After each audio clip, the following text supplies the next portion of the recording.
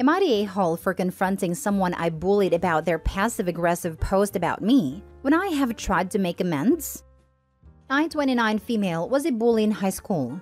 I'm not proud of it, but I'm not going to downplay or try to justify it or anything.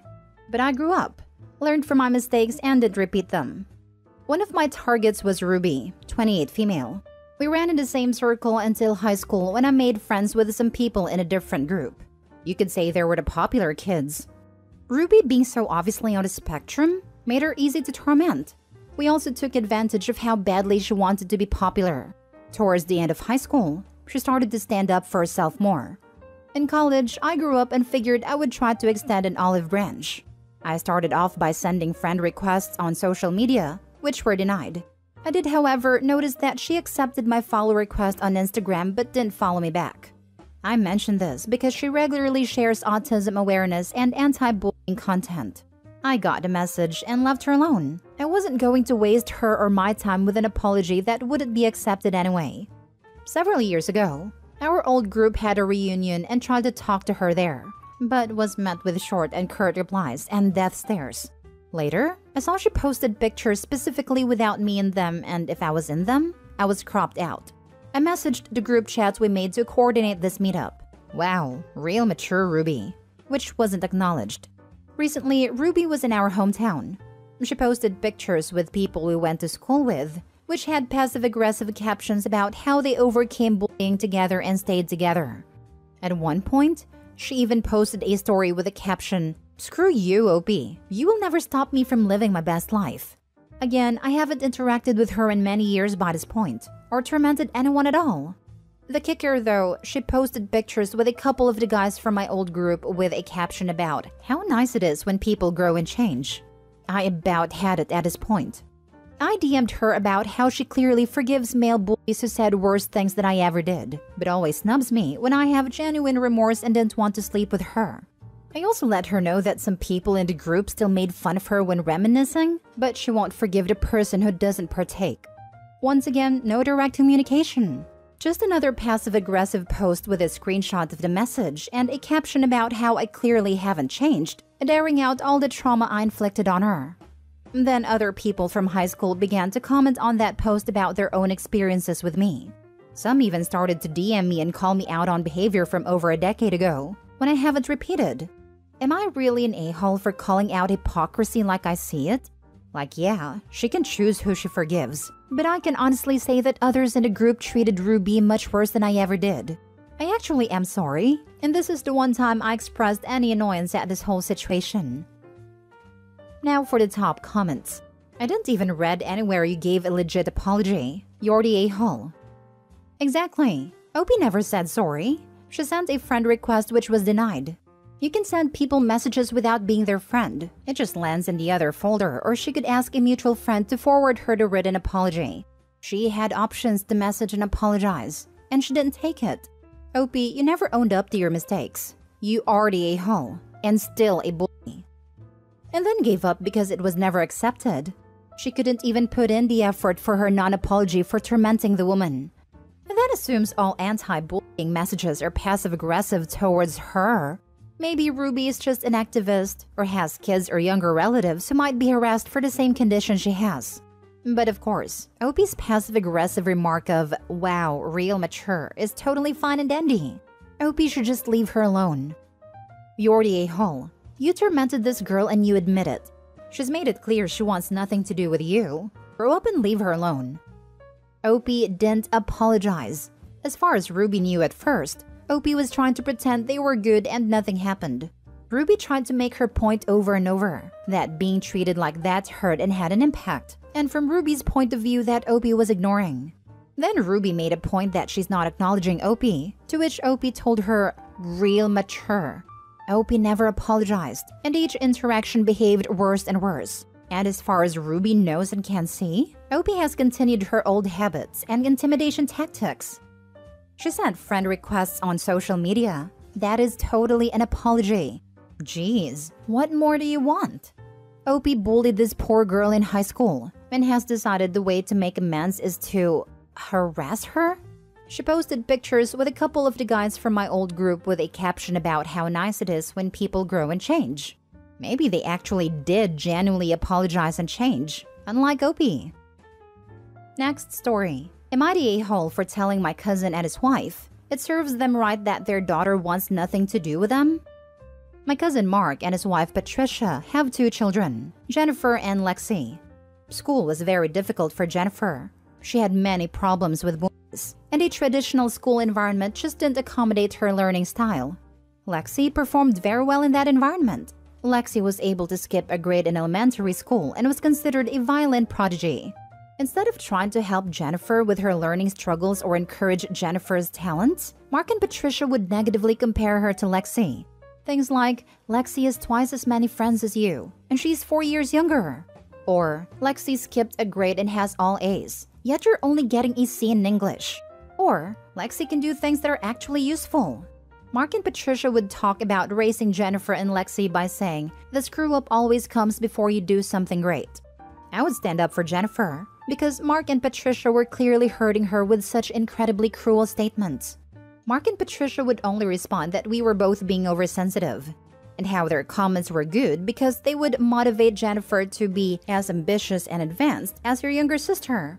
Jennifer and Lexi are now adults. Jennifer moved out as soon as she financially could and has had no contact with Mark or Patricia since. Lexi fell into bad habits when she entered college and eventually dropped out of the university. She no longer plays violin, also flips off and curses at her parents. She essentially told Mark and Patricia, screw you. It's my life and I'm doing whatever the heck I want with it.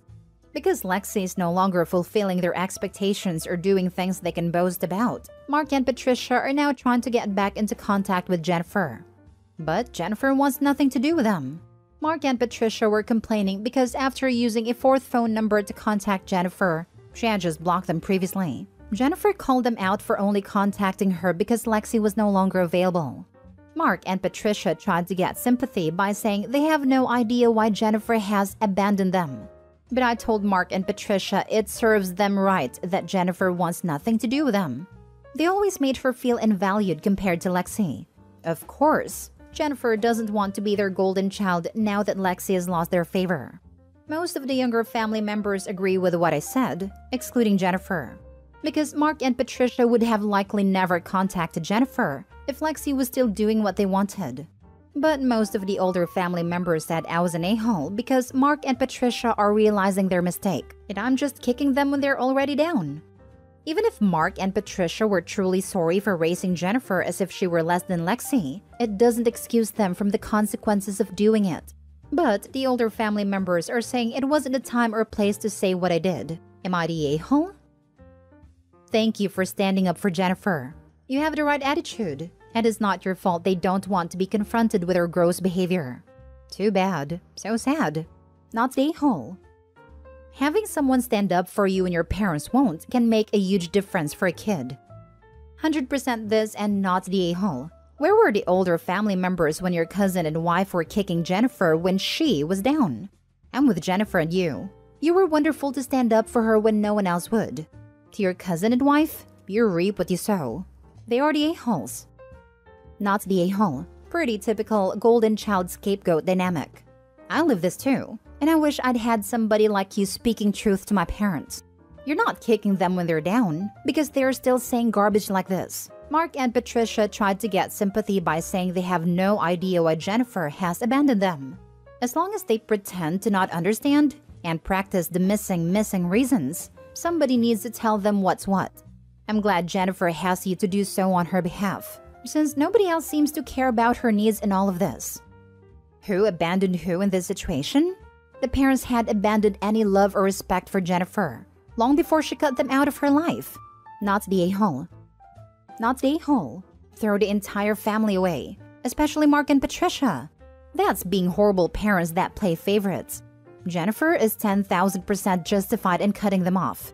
And quite honestly, I hope she freaking crushes everything she pursues in life out of mere spite. It's ironic because Jennifer's talents, which Mark and Patricia called useless and a waste of time, are causing her to thrive right now. Next story. Am I the a-hole for not letting my mother trade my car in that I let her borrow? A year ago, I was in the market for a new car. I had done a project at work really well and received a large bonus. With it, I wanted to buy a car. I had my eye on an Infinity, but it was a little out of my price range. However, with a trade-in and bonus, I could afford it. Around that same time, my mother-in-law was having car trouble and found out I was in the market for a new car. With typical begging, she asked me if she could have my car since I was going to buy a new one. Now, I don't have the best relationship with her. She has hated me since I got married, but we tolerate each other for my partner's sake. She is a narcissist and believes my partner and I should be nothing more than her personal ATM. So I was against it, but I let her borrow the car. The keyword is borrow. I gave her no title nor permanent rights to the car. Fast forward to a year later, maintenance is needed on the car. She always claims poverty when she wants something, and somehow expected my partner and I to foot the bill. When we said no, she wanted us to co-sign a loan for the maintenance, and once again, the answer was no. Fast forward a few weeks and we don't hear from her. The next thing we know, she pulls up in a new car. I had an eerie feeling, but proceeded to ask how she got it. She replied, "I traded in my old car." What? You traded in the car I let you borrow and got a newer car than I got? Because I let you borrow my car I planned to trade in? I was livid, but I went numb. I could barely keep it together. When I asked her how she could do this, she said the car was hers and she could do what she wanted. Are you kidding me? I was beyond angry. A few days later, I got a call from the dealership asking me for the title. Apparently, my mother-in-law had lied and told them she had permission to trade a car in and could get the title. Cars can be traded in if there is no loan or lien on it, and since mine was paid, they let her trade it in. Now they are trying to sell the car and need a title for it. I refused and wanted them to either compensate for the value or at least give me a percentage of its value. I didn't want to be unreasonable and take my mother-in-law's car away, but I wanted some kind of value on the $12,000 my car was still worth. They said they were unwilling to negotiate the $5,000 I wanted, and either I could give them the title or that my mother-in-law could return the car she got and pick up the one she traded in. She's beyond angry and thinks I'm being a jerk for not giving her my car. Am I the a-hole for not just rolling over and giving in? Now for the top comments. Not the a-hole. I tell the dealer you are calling the police unless they return it to you. They 100% knew your name was on the title when they looked it up. There was no way they thought mother-in-law owned a vehicle and her name was on it. They should have contacted you for the trade because you are the owner. A simple search with a VIN number would show mother-in-law is not the owner. I would give them till the end of business day. I think the dealership royally screwed up here. They should have searched the title before doing the trade-in. They failed big time. 100% report the car stolen, report to the police where it is, and let the police go collect it. Dealership has zero proof that you allowed this trade-in. They never should have taken possession without the title in hand. They screwed up and they need to fix it. And the dealer also needs to deal with your mother-in-law. If I were you, I'd get my car back and go straight to CarMax and sell it immediately. End of story. Info. What does partner have to say about all of this? After all, it is their mother. My partner is beyond angry and has cut contact. They're even more upset than me because of the pattern of behavior over the years. Mother-in-law has always been a thief and justifies it by saying the people she takes from have more. Last story. Am I the a-hole for telling my son he doesn't need one of his nannies?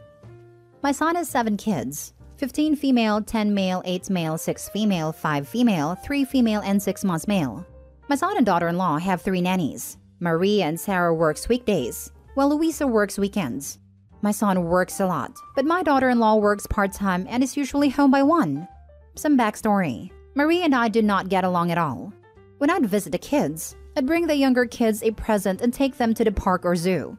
She always picked a fight with me for not doing the same with his oldest, even though she's a teenager and doesn't need someone to bring her a Barbie and take her to the park. I've also not been able to see or talk to my grandkids since before my grandson was born because of a lie that Maria told to my son. My son's oldest daughter is very sick. She takes a lot of medicines, and I talked to her once about living a more natural lifestyle so she could eventually get off her meds. Maria told my son I tried to convince his oldest to stop taking her medicine. Son also has the option to work from home. He usually chooses to work from the office, but Maria needed 2 days off so he stayed home with the oldest and the youngest. Maria works mornings and Sarah works afternoons. He and I were supposed to go out for lunch that day, so he called to cancel and explained why. At the end of the day, I asked him how his day with the kids was, and he said it was good, and it wasn't as hard as he thought. I asked why he has Maria if he could work from home and take care of his kids himself, but he got mad at me for trashing Maria. I've told him I think Maria's paid too much for very little work, and he knows she and I don't get along. But I'm not trashing her. I'm just saying he doesn't need her and can save a lot of money. Now he's saying he doesn't want to talk to me if I only want to criticize his family. They consider Maria family since she's been with them for 9 years. Am I the a-hole for telling my son he doesn't need Maria? So you tried to convince your sick granddaughter to take on some natural cure scam as opposed to actual evidence-based medicine. Maria told her father exactly what you actually did. You routinely play favorites among your grandkids and pick fights with someone who seems to be doing her job. Yeah, you're the a-hole. Agreed, you're the a-hole. I literally hate people who think medication is equal to unhealthy, and they have to get people off of medication as fast as possible. They praise a natural, healthy lifestyle, while forgetting that the medication is there to help sick people. Medication is liberation from sickness and helps people live. Agreed. I had a relative attempt to convince my mother to stop taking her MS medication because she doesn't like daily shots. I mean, who does? She instead suggested some sort of berry gummy and essential oils for MS. I do agree that if someone is taking a lot of meds to consult with a doctor and see if anything has changed, and perhaps lessening or changing the plan, as sometimes things are prescribed to cover side effects of others. We did this for my grandmother who went from 7 to 2 pills a day because there was an alternative to one of her meds which knocked out 5 others. You're the a-hole. First of all, mind your own business. Also, you really expect someone to work from home and take care of 7 kids? You must be daft. Exactly. If he worked from home, he wouldn't get any work done. And he would likely no longer be employed.